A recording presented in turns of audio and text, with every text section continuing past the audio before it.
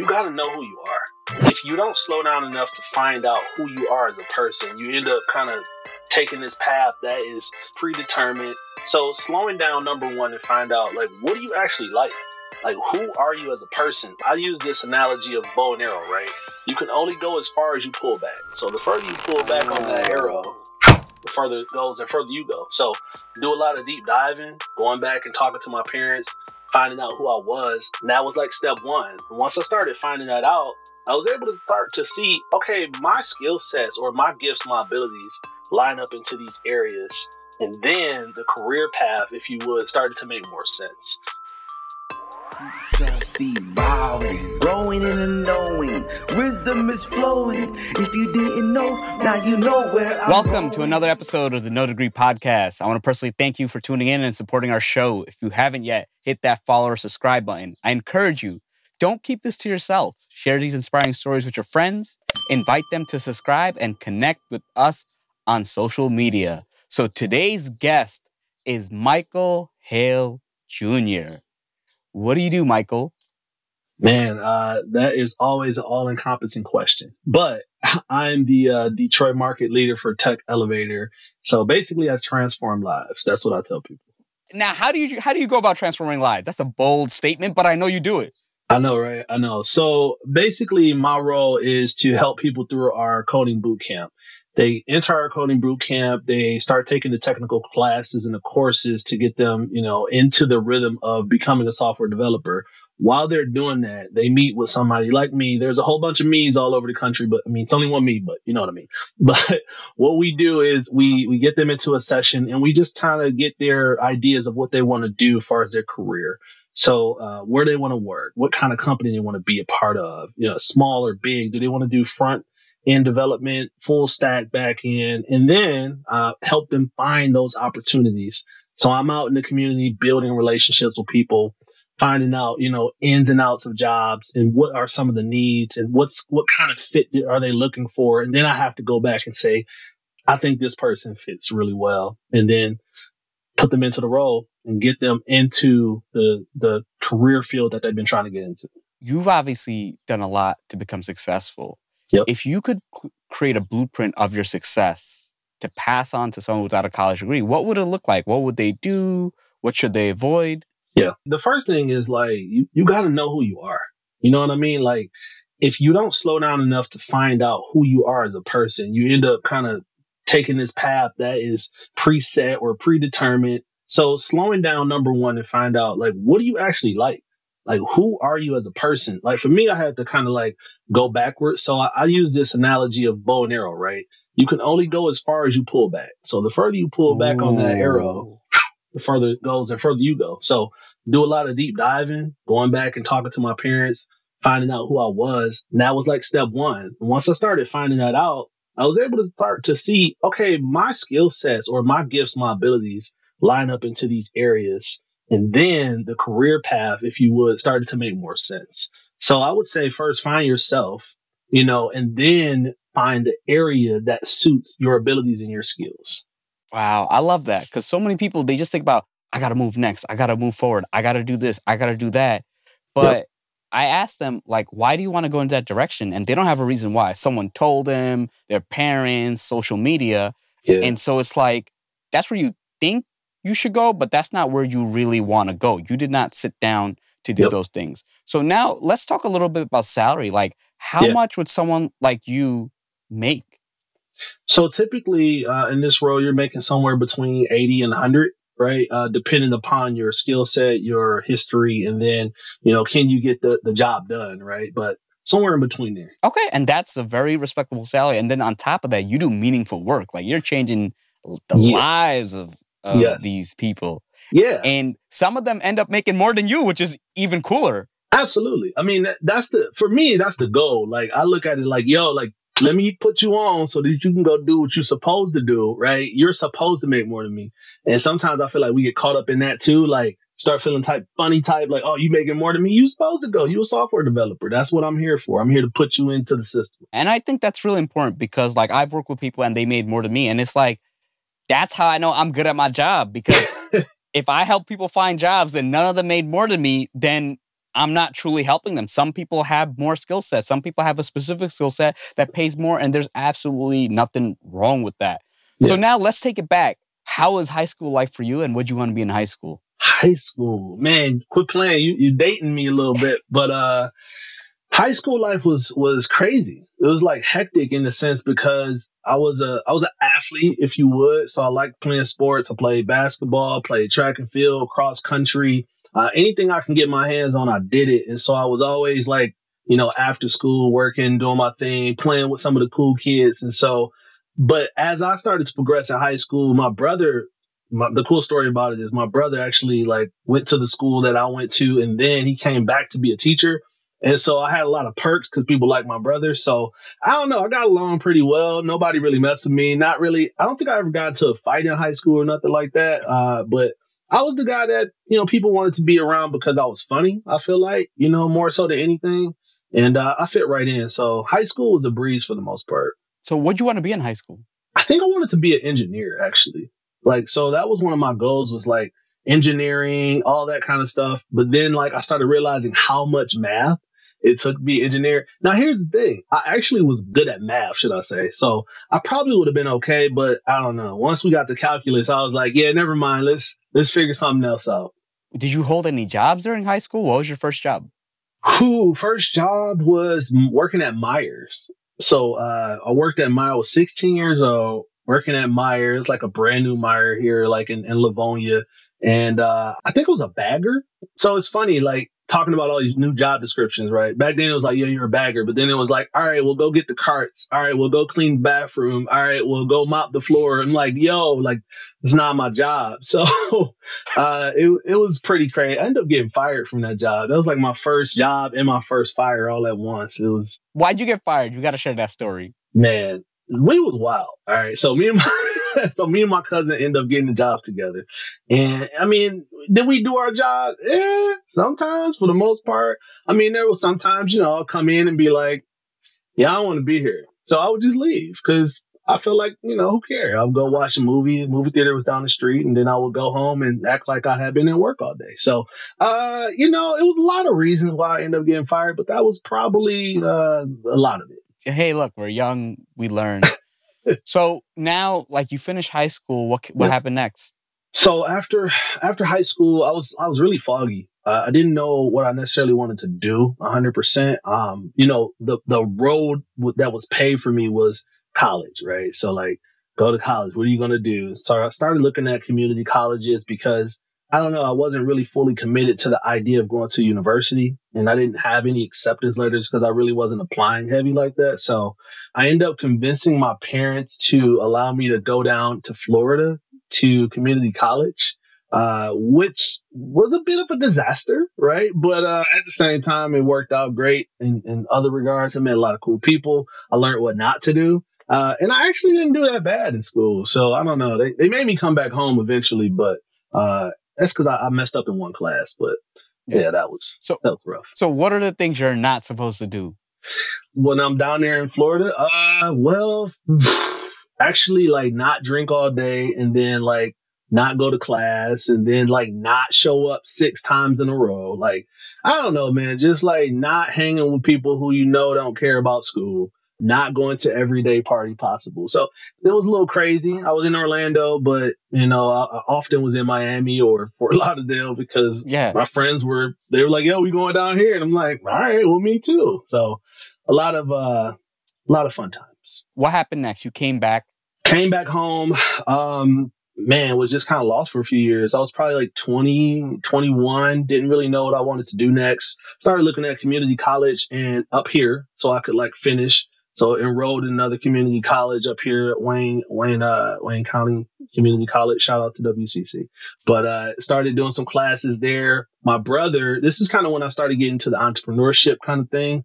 My brother had a couple businesses and he was like, yo, like, why don't you come work with me? And we used to sell candles and oils and fragrances and stuff in the mall. Those little kiosks you see, like back in the day, it was popping, right? So we were the guys in the mall, like selling that stuff, and it got really fun for me. And I started figuring out like I kind of wanted to go that route, but yeah, things got a little dicey in the midst of that too. But still, we made it. Now looking back, right?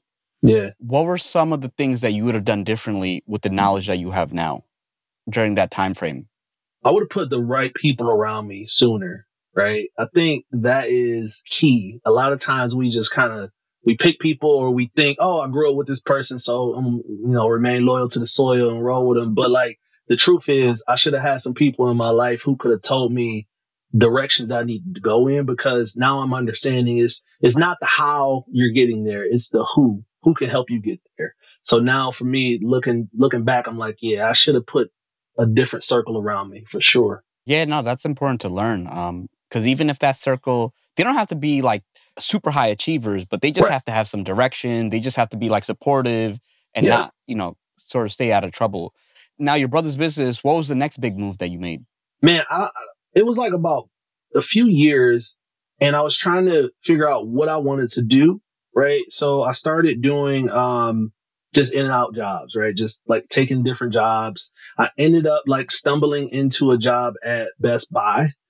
Actually, no, I take that back. Rewind. Before Best Buy, because that was a crazy experience. I ended up stumbling into a plant job, because the plant, I'm from Detroit, right? So, Detroit born and raised. We're big into the plant, Motor City. So if you make it into the plant, like, you're supposedly going to be like rich. Like, I don't know. Yeah. It's a whole mindset here. So I ended up working at the plant for like a year, right? And while I was there, man, like, I hated it. Like, I hated every minute of it. I knew people that were like loving it. My family, is are really, really deep into the big three, the auto scene. So my dad, Yeah. retired from Chrysler. My uncle just retired from Chrysler. And, I was just telling them like, yo, I don't know if I can do this. And so, I was making good money, and I was still going to school and all that kind of stuff. But like, my body was hurting, man, every single day. Like, I had to do these crazy jobs where you like putting in brake pedals and you swinging outside of a Yeah. car,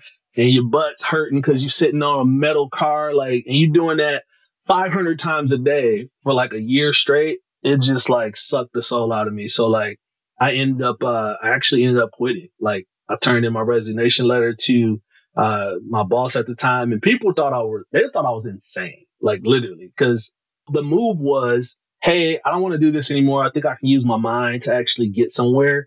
And so I met this guy who was the owner of like 5 Tim Hortons. He went to my church, Yeah. and I was like, yo, like, I think I can come over there and learn the game. And he's like, all right, like, I want to teach you. And he brought me in, and I left to go work at Tim Hortons. Like, it was a crazy time. Okay. So how was Tim Hortons? Tim Hortons was man, a lot.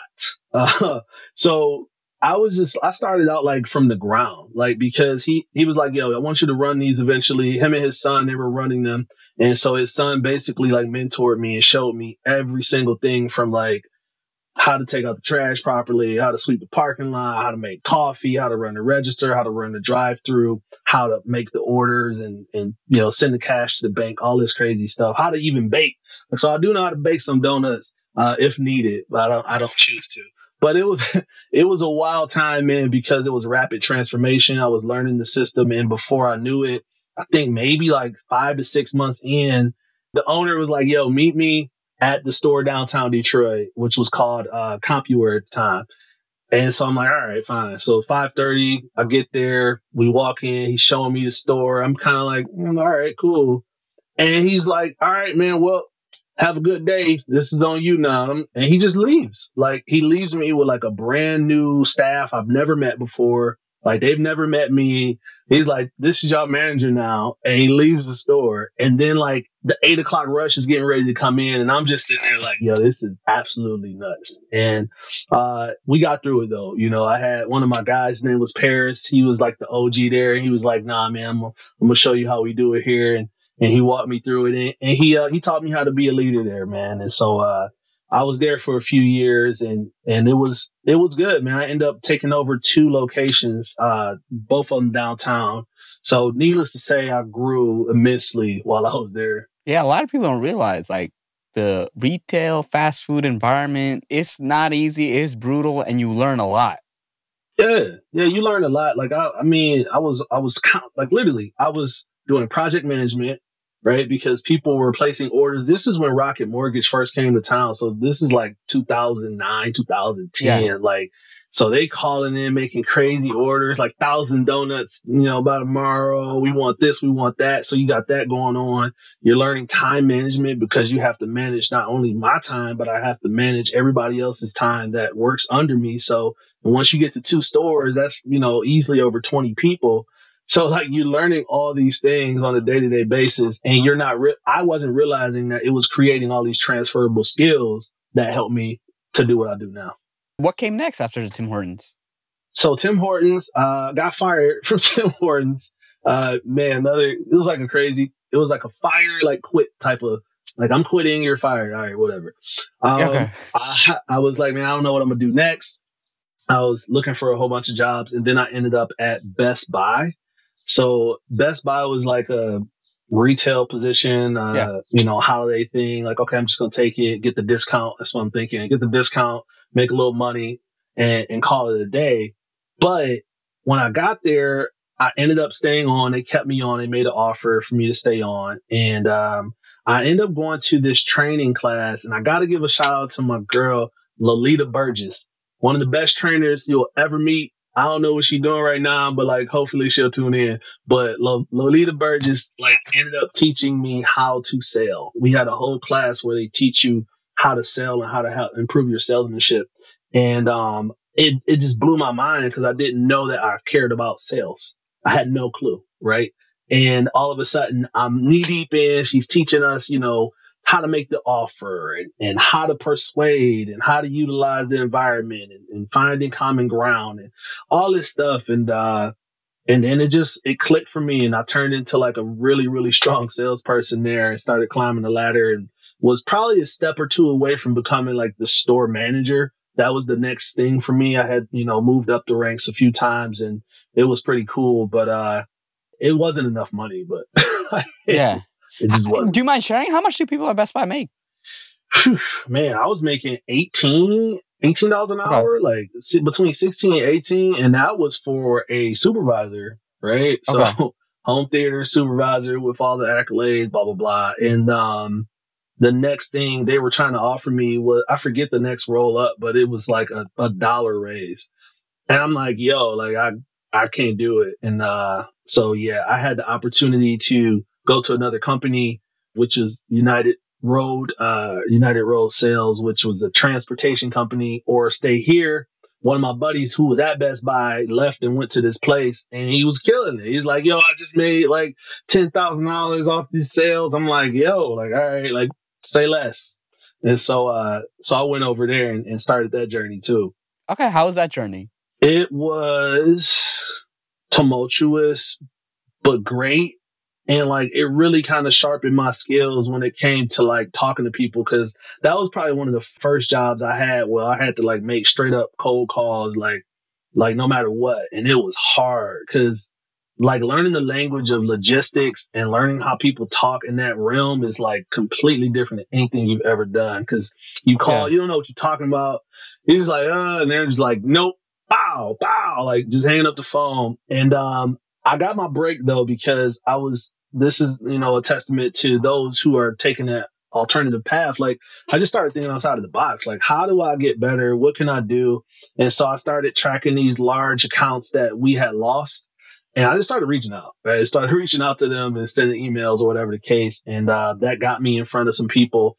And then I just went to my boss like 2-3 months in. I'm like, hey, they want me to come out to Las Vegas to close this deal. And he's like, what are you talking about? So I show him, like, I got like 6 meetings, like, no lie. I had like 6 meetings, like, hey, they said they want to meet with me. So he flies me out there, like, reluctantly, this rookie. And I go out there and I like close the deal. You know what I mean? Like, I close the deal. And so he's like, hey, you did a good job. Why don't you go to a David Copperfield show on us? And so I walked down the strip and went to the David Copperfield show. But so yeah, it was, so United Road was cool. It was hard, man, because people would, if you didn't deliver vehicles on time, so it was a lot of, say for instance, Mercedes-Benz say, hey, we got 50 cars we need to move from Detroit to Vegas. And if something happens to those cars while they're going there, you get cussed out. Like just Yeah. that's it. Like you're getting yelled at. Your name is on the line, and so that was rough, and that kind of led me into some contract work. So I stayed in logistic world for the next year or so, doing some contract work with a couple companies, and it burned me out, man. It was a straight burnout, picking up that phone all the time. Like I started getting anxiety because I'm like, man, I don't want to do this today. Because it could go good. I mean, the money's good. Let me say this: in transportation logistics, like I was making like, I don't know, 55, 60 base, but like my bonus was like, I could make whatever I wanted to make.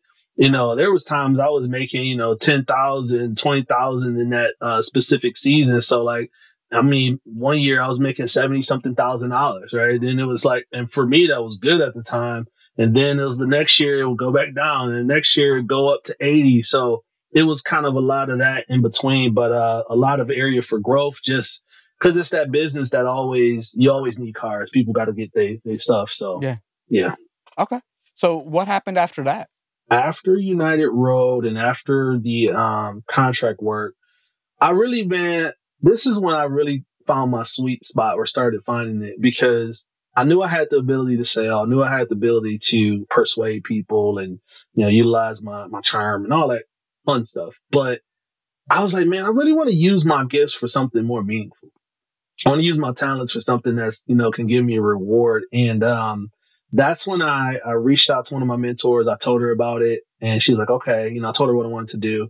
And she texted me the next day and was like, hey, you should consider working at this place called the Neutral Zone, which is a nonprofit after school program for kids in the area of Ann Arbor that's looking to come and utilize their talents, in art, music, design. Like it's a really like very, very unique space for kids to just come and be themselves. And so it's like it's a teen center that's ran by teens, if you would.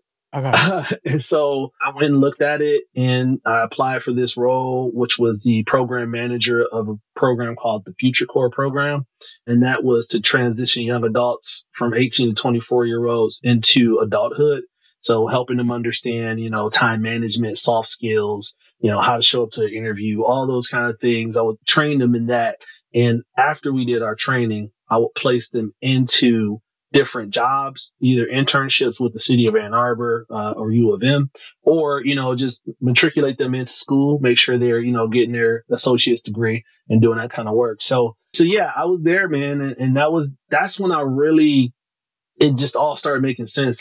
I discovered my superpower, right, which is to connect people to themselves and to opportunities, and to find the things that other people can't see, right? Like, oh, I see that. It's very easy for me. So able to bring those things together, and things started to explode. Things took off there. I was able to build a couple cohorts and like make some strategic partnerships and get some alliances going that are still going to this day. And once that happened, that's when Tech Elevator came a knocking. They saw what I was doing in the community. They saw that work that was happening, and like, hey, we think you could be great, especially, in the city of Detroit. Cause, for me, that's where I'm from. And they're like, yeah, we need somebody that knows the city, but that can like really extend power to places where power isn't. That's kind of why I took the job for Tech Elevator. And that's where I'm at now. One thing that I want to like really go into. Yeah. When you found that thing that was like, yo, this is me, like I connect, like how did it feel?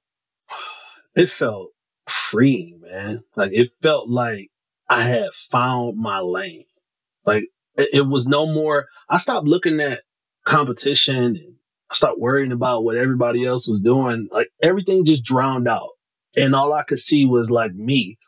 And I started to have this mindset, like the only competition that I have is who I was yesterday. And it just changed everything. I think my anxiety went down significantly because I felt like I was no longer like performing. I was just being myself. I wasn't code switching anymore. Like I had just stopped the whole thing and moved into another place. So it was just like a state of calm, if you would. Yeah, and that's so important because so many times we're told to choose this career. It's a good career. This is right for you. You make a lot of money, but very few times are we told like, hey, you're good at with this, or you're good with people, or you know what, you're a helper. Like, you know everybody and you like uplifting people. Have you thought of going into this type of work? And it usually takes like a lot of jobs to figure out and do this. Whereas like if you had found that earlier, it would have just clicked. Yep. Now, what did you feel was the hardest period of your life? Hardest period of my life was in between Best Buy and the next opportunity, which I think ended up being United Road, somewhere in between there.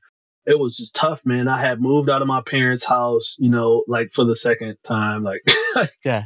well, cause rewind, like I was actually married once before and got a divorce cause that just did not work.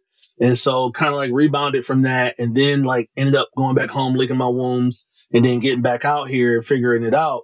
And I had this studio apartment that I just probably really wasn't ready for. My sister, like she was one of the leasing agents there. She was like, I don't know if you're ready for this. I'm like, no, I got it, you know. So I sign up and I'm there, man, and like working at Best Buy, making decent money, paying my rent or whatever. But then like hours start getting cut at Best Buy and I wasn't making the money I was. So that led to me not being able to like pay stuff on time. So I no longer had internet in my home. I'm like, oh my gosh, I got to go down the hall to use the internet. I couldn't really buy a whole bunch of groceries, but was too embarrassed to tell my parents. So I'm like, no, I'm not going to tell them. I'm just going to do my thing. I had like a girlfriend who's not my wife, Victoria. Love you, girl. But, you know, girlfriend at the time. And she's like, I don't know. She wanted me to do stuff, and I'm like, I'm broke. I can't hang out with you at all. Like, please leave me alone. Like, so, and then on top of that, like, my license was messed up at the time. Like, cause I had back then, like when I was young, I was so young and stupid. I would just get tickets and just throw them in the back seat, literally.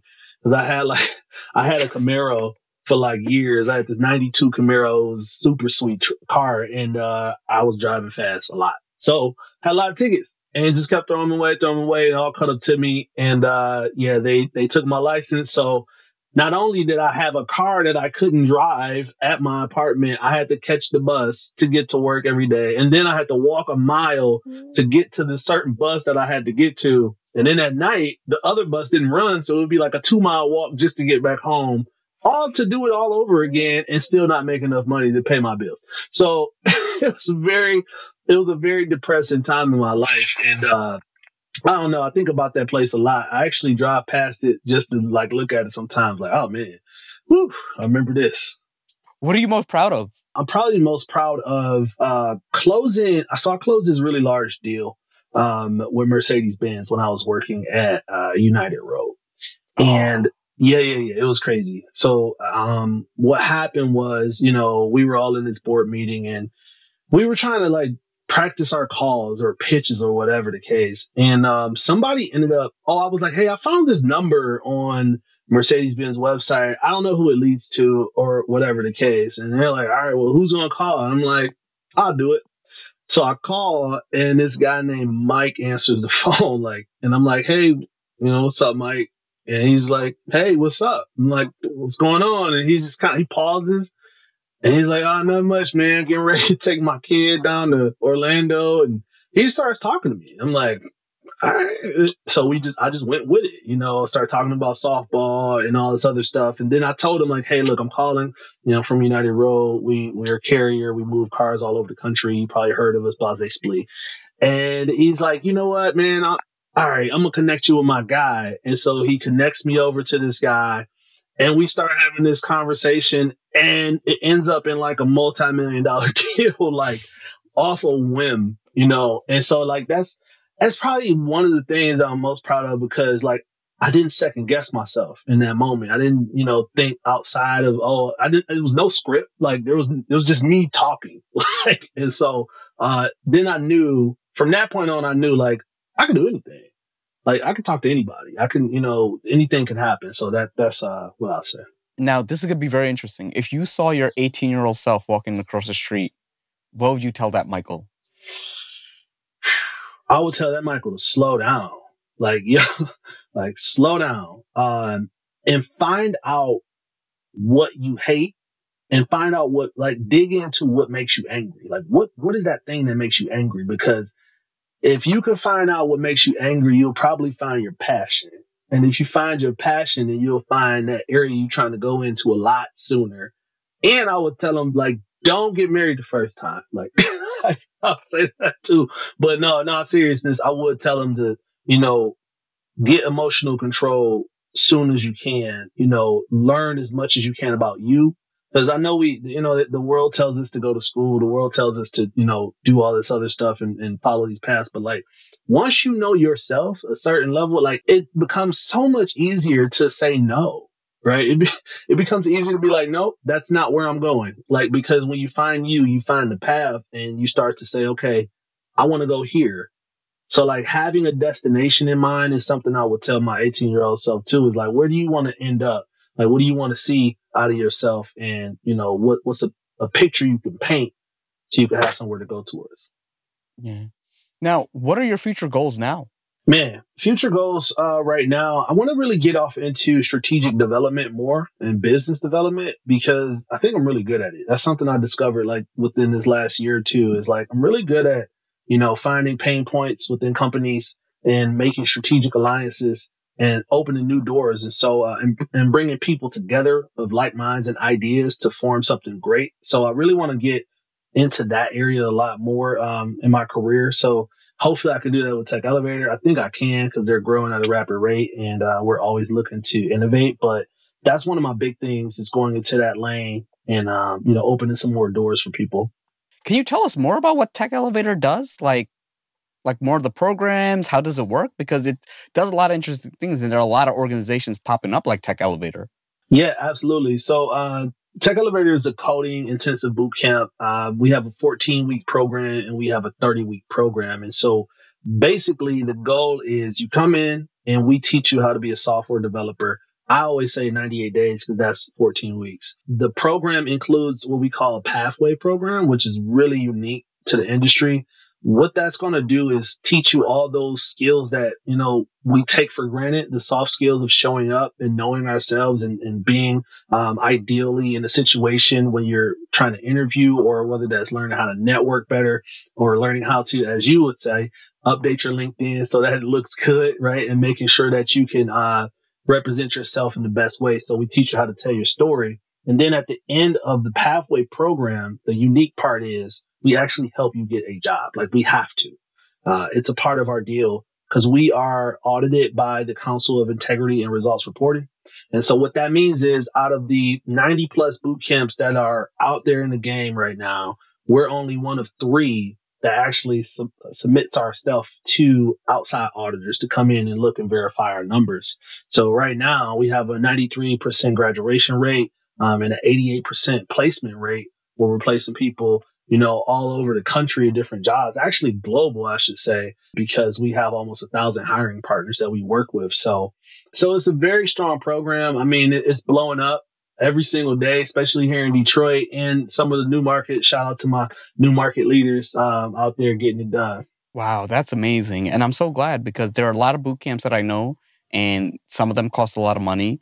Yep. And I see some people, they're just not ready outside the boot camp. Like the boot camp is, and they think like, hey, I'll be ready right after. And it's like, no, sometimes they don't have hiring partners or people get jobs, but you have to do a lot of networking and all that. So people need to understand these things because I redo a lot of resumes from boot camps and I'm like, hey, they didn't even cover these things with you. Like it kind of sucks that you spent 10, 20 plus K and you're not getting this part, which it's an integral part, right? You need to have like a good resume. You need to know how LinkedIn works. You need to understand all these things in order to get a good job. Yep, absolutely. Yeah. And we do that, man. That's something I really, the reason why I worked here is because of that. Like, because I started seeing like, hey, they're not, number one, we're just not like saying, give me your money and get out. We only have a 50% acceptance rate because we want to make sure you're ready. So we're looking at your behavior. We're looking at your aptitude. Like, can you learn it? Right? Can we teach you how to learn? Because that's the goal, is teach you how to learn.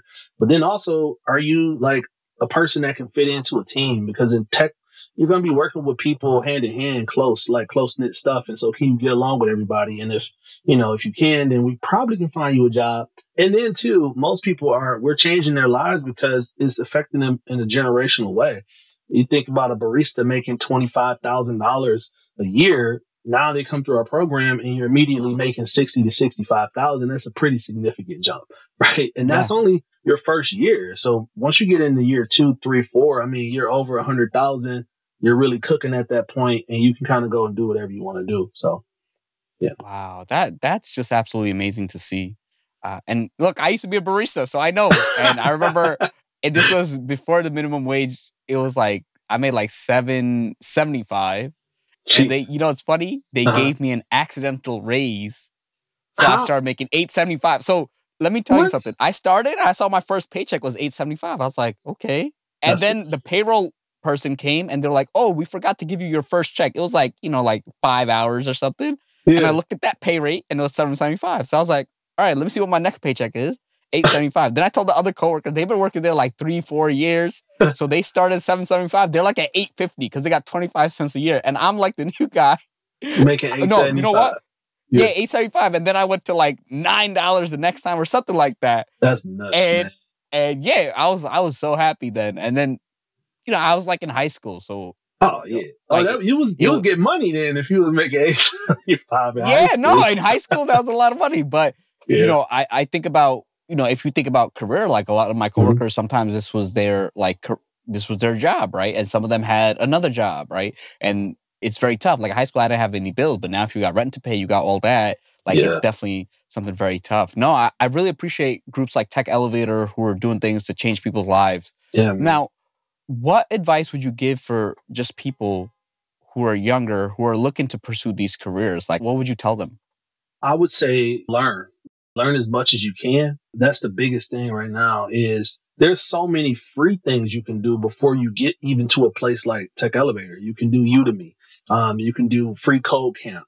If you just search, coding for free, like you will find a ton of different sources that you can just do and start learning about it. But like immerse yourself in it. I think a lot of times we don't allow ourselves to get lost in things that we don't understand because we don't want to feel like a novice, but like it's okay to not know what you're talking about. So jump in, find those people that are actually in those industries that you want to be in or doing the job that you think is kind of cool and just start asking them questions, right? Like, yo, like, what do you do? How did you get here? Like, what did it take? Like similar to what we're doing right now, right? But like, asking those questions for specificity can help you to tailor your path a little bit differently versus just like, going to school or whatever and just hoping that you land somewhere. You can actually design your life. And that's what I would say. Yeah, so many people don't realize that you have a lot more control over your life. Maybe not in the short term. Short term, you got to kind of take care of things. But if you Yeah. start taking the right steps and you start planning ahead, you'd be surprised at what happens 2, 3, 4, 5 years from now. Like there's some clients I've worked with 2, 3 years ago, and now they're making like 80K more. They're making a whole salary more than when they started, right? And they had a salary before. And Yep. that's the power if you do the right things. And look, it's okay to pay for things, but I Yeah. always tell people get started, start with some of the free things, make use of them. And then now when you do pay for something, you can take the most advantage of it. Because I see some people, they're ready to pay. And I'm like, you don't even know the basics. Why are you going to pay someone to learn the basics? Basics learn for free. You want to pay someone for more direction, more clarity. Now, Mhm. as we're wrapping up, is there any way that the audience can support you and can support Tech Elevator? And how would people find you?